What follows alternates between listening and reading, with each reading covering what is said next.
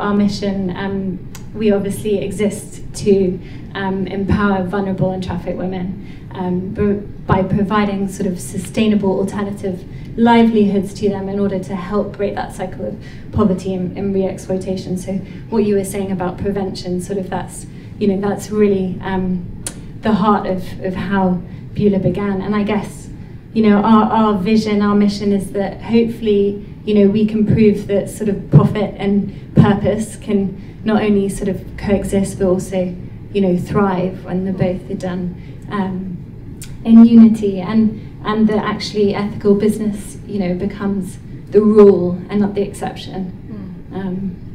Yeah. It's quite shocking that when the experts calculated how many people were sold and enslaved during the transatlantic slave trade, it was about 13 million people between the 16th to 19th centuries. And yet we have 43 million people in slavery today. So that's a lot, 3-4 times more right now. So this is the time to take leadership. You're here, and that is a brilliant statement in itself. We have to all take responsibility. I'm utterly convinced this is a battle that could be won, that my grandchildren won't have to inherit a country or a community internationally where slavery is rife and children are bought and sold. I believe we can win that battle. It's not going to be easy.